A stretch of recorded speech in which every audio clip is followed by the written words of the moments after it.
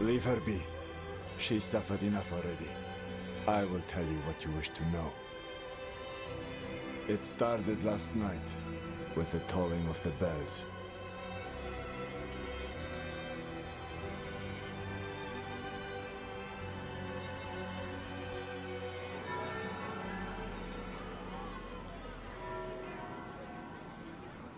Behold, the Reverend Mother Prova and the Burn Knight Urivar, sole survivors of the battle at Hell's Gates.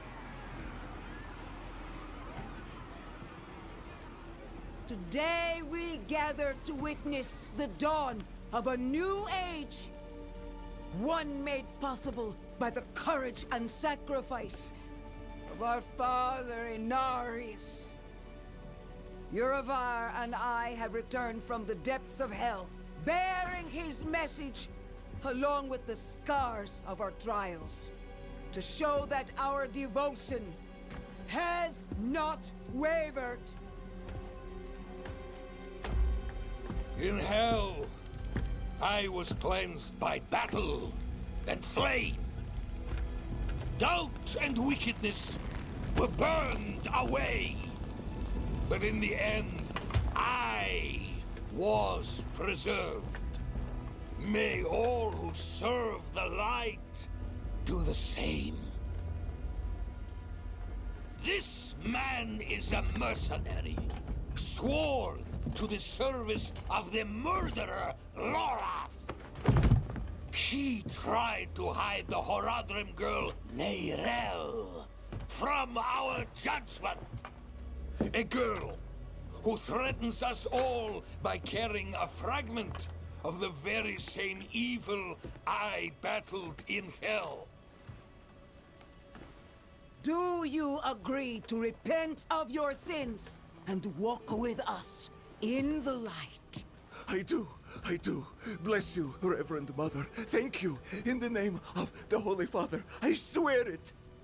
Release him.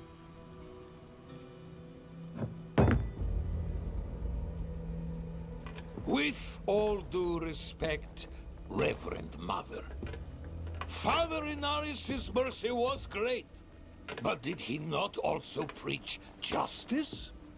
Where then was the mercy for Yosef when Lorath slaughtered him?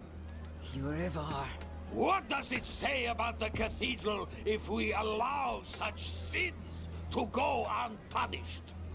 Neither Lorath or the girl have been found. We have gained nothing. So tell me, is he owed mercy? Or is it justice? Justice! Justice! Justice! Justice! No, please! I told you everything! I repented! No! You see, his sins were too great, too deep, and his faith was not strong enough to preserve him.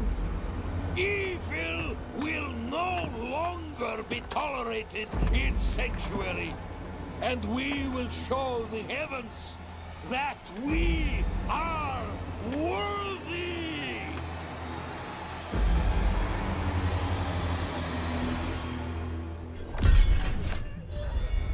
I'll not have the faithful of Inarius shedding tears.